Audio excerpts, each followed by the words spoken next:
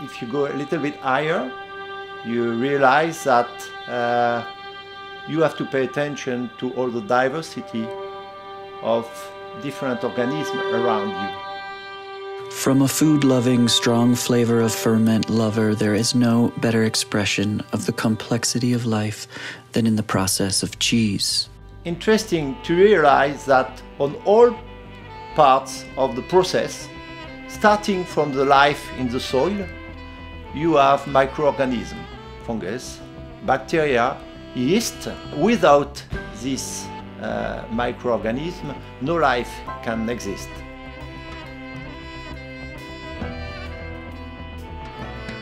Fungi are absolutely pervasive in our environment. They are in the air, they're in the soil, they're in water, they're on our skin. They are absolutely everywhere. Fungal spores, we're breathing in, hundreds of thousands of fungal spores every minute, every day.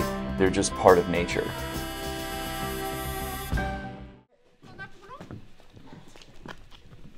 They go and pick up mushroom in the mountains. Oh. Ouais, j'en ai au moins pour 3 quarts d'heure. My name is Vincent Rose and I am 51 years old and I live in St. Luce. It's a small village in the Alps mountains. So I am farmer for 21 years and we have dairy cows and we make several activities to transform the product. Which size are you? You know your European size? Big size. Big size, 45? Probably bigger. The farm is called the Farm de St. Luce. We have 150 hectares where we grow grass and crops. We produce cheese. As the farmer, our role is to feed the population. The basic tool of our job is the microorganism.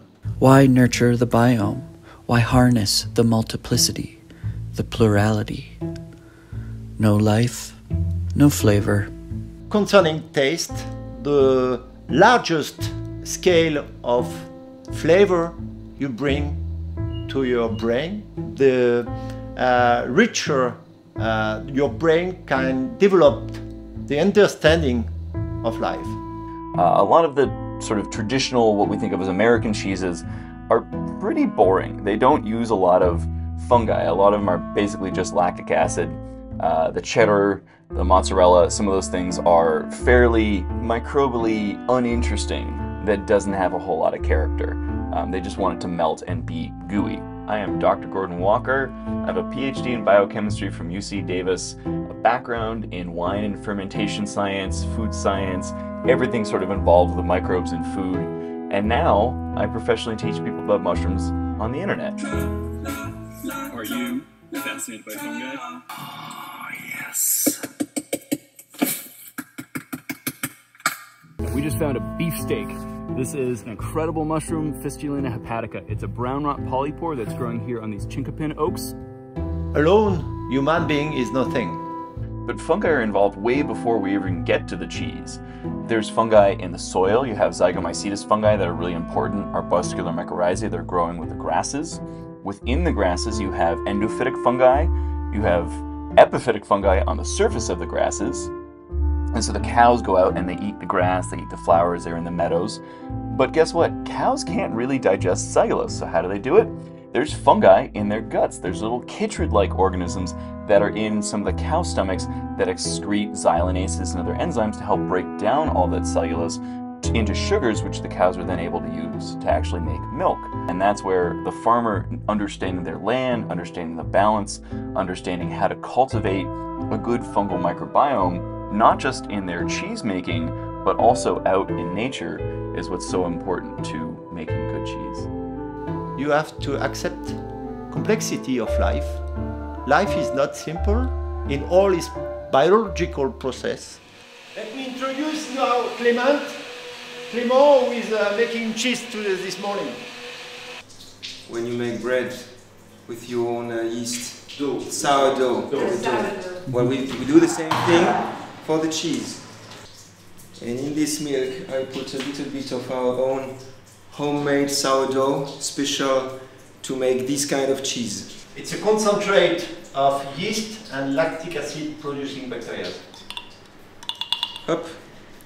And what I want to do is to test the acidity. If the acidity is too low, it means the bacteria did not eat enough sugar and they did not produce enough acid, lactic acid. It means the population of bacteria is still too low.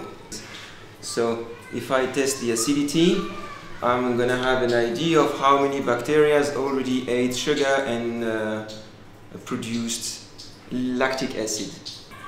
If the pink color does not disappear anymore, it means I found the right acidity. Okay. It is not disappearing anymore. This is slightly pink. So my acidity is 3.5 Dornick degrees. So I need to keep it in the chamber, hot chamber for another couple of hours. Actually, there is no cheese recipe. There are types of cheese. We create our own cheese based on the quality of the natural microorganism environment of the place where we are. In that way, we have our own recipe. It's more depending on the kind of microorganism that we have, gives the taste of the cheese. Has the milk gone bad or gone good? So here is the cheese cave, where we control two criteria, temperature and hydrometry.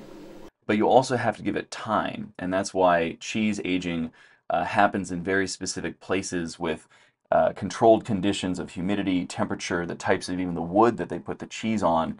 And cheesemakers are very diligent. They go in every single day, they check them, they turn them, you know, they play music for them. They're lovers. They absolutely adore their cheese and they adore the microbes that make it.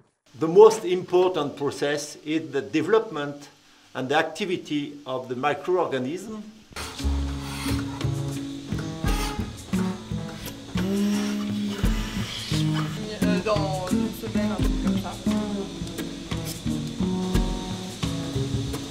On the farm, we use only raw crude milk. When the milk goes out from the cow, it's sterile, but it gains lots of microorganisms from the whole environment.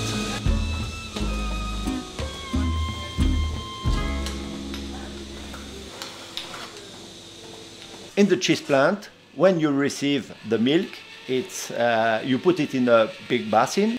There's a protein in cheese called casein, which is water-soluble. First of all, you will use rennets, which is an enzyme naturally present in the gut of the calf. She eats, the food goes in the pans, and then she brings back, and then she's ruminating, like eating again and again and again. And this is where you get the rennet that you make the cheese with. The rennet cleaves the casein molecule in half, releasing these two little sticky ends, or basically kind of a globule of all those casein proteins make a circle around the water and fat in solution. And then all of that turns into a solid matrix because it starts lumping together. So that process of separating the curds from the whey is fundamental to cheese making because you are taking out a majority of the water and leaving this really like nutrient-dense fat, protein, water emulsion, which is then processed further to make different kinds of cheese.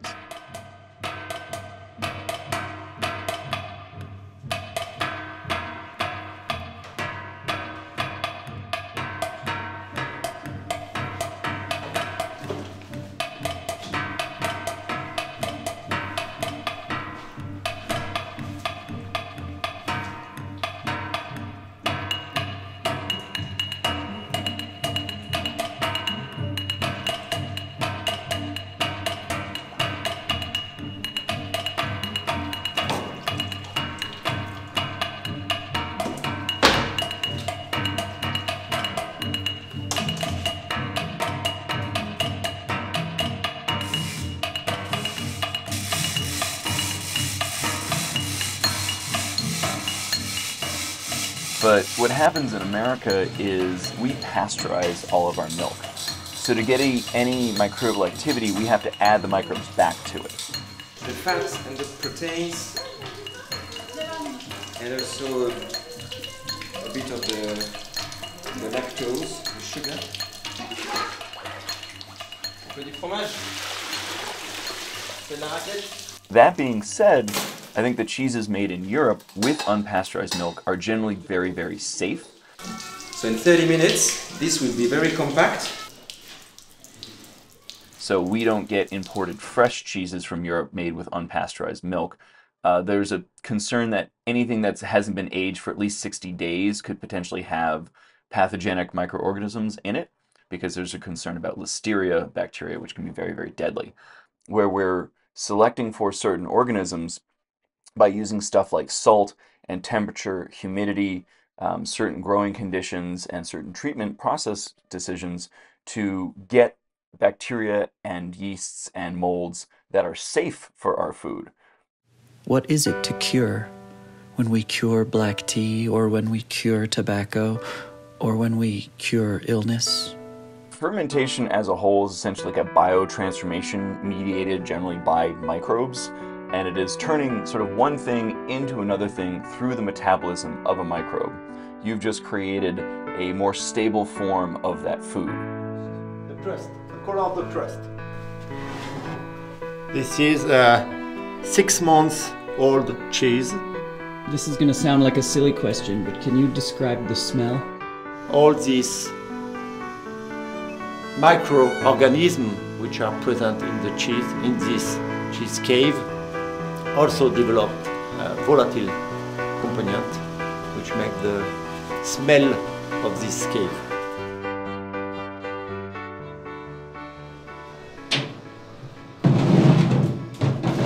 Whoa. When you have a good penicillium strain or another type of fungi that is releasing enzymes and helping to spur the activity of bacteria in the cheese, or even the sort of co-fungal activity, is the release of flavor compounds. And so that takes the form of stuff like ammonia, amines, aldehydes, phenols, indoles, alcohols, ketones, all of these aromatic molecules that really give cheese its character and its flavor beyond just being kind of a fatty, gooey mess in your mouth. The lactic acids, after, when we put the cheese in the cave, will be eaten by all the germs that make the cheese taste nice. If we don't remove the sugar, there is so much food for the bacteria, there's a ton of lactic acid in it, and within 2, 3, 4 days, the cheese is already tasty enough to be eaten. But this one we want to keep it for 3, 4 months. And some cheese we want to keep them for a year. If we don't remove the sugar, within a few days the flora around the cheese, the germs, will be so strong and so powerful we would not be able to keep it for a year.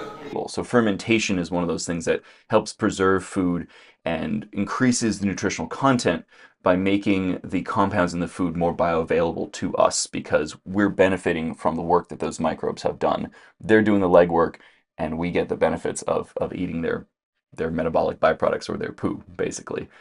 We're eating bacterial poo when we eat cheese, but that's delicious, right?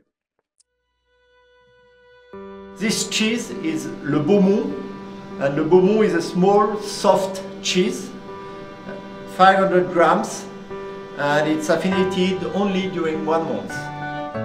And this one is le carré bleu, which would give in English the blue square, and it's a blue cheese affinated thanks to a special yeast which is called Penicillium roqueforti.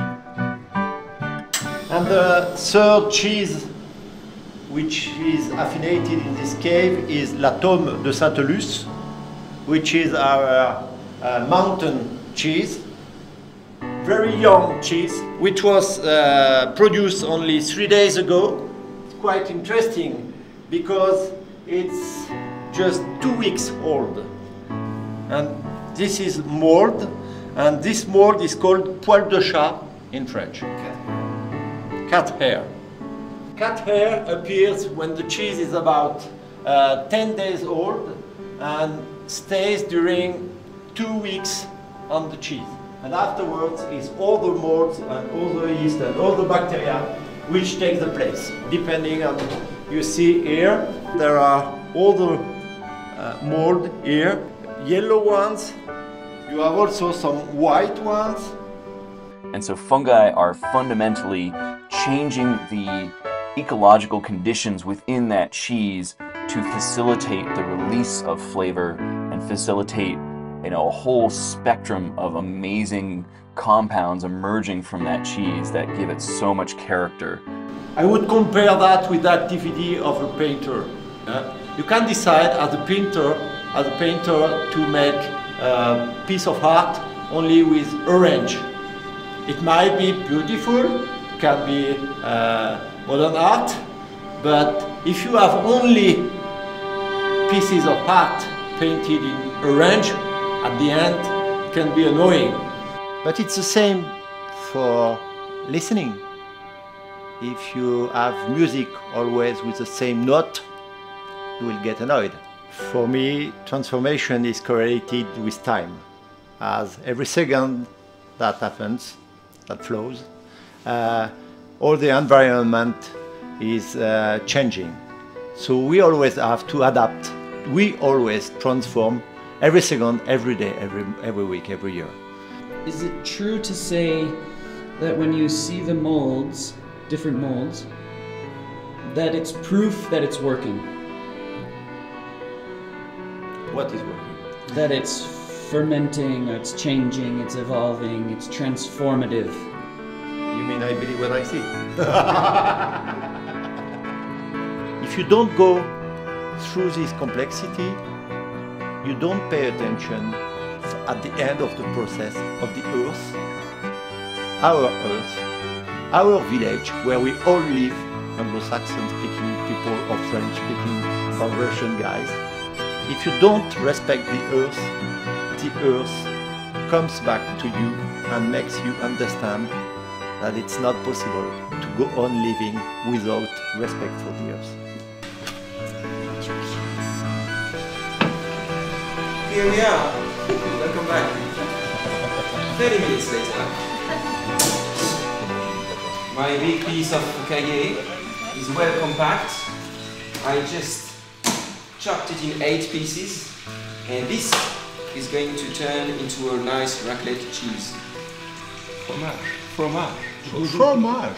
Ah, yeah. Raclette. Tasty raclette.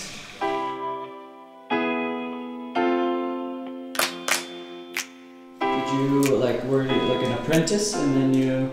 Yeah, no, they just hired me and they started teaching me. I'm a civil engineer by... I have nothing to do with cheese at the... So, but I love it. I think the two things that drove me to pursue a life of fermentation and an interest in fungi were beer and cheese. And those are still two of my favorite foods. You ate cheese, you had pleasure, and the day after you remember it, and it gives you pleasure. Cheese is a little bit of a drug. The casein molecule, when you break it up in your gut, when you digest it, there are components of it that have a bioactive property that's very similar to opioids. Is that when you digest milk, you release little bioactive peptides that have opioid activity and activate opioid receptors. And so by stimulating the opioid activity, you get kind of sleepy, kind of relaxed, kind of tired, and very addicted to wanting more. And that's good for a growing calf. You want to drink as much milk as possible, become a big, healthy cow, or say you're a baby human, you want to have milk all the time. But if you've ever seen a baby ask for milk, like, they're nice about it. They're little freaking drug addicts because they're addicted to the opioids that they're getting from the milk.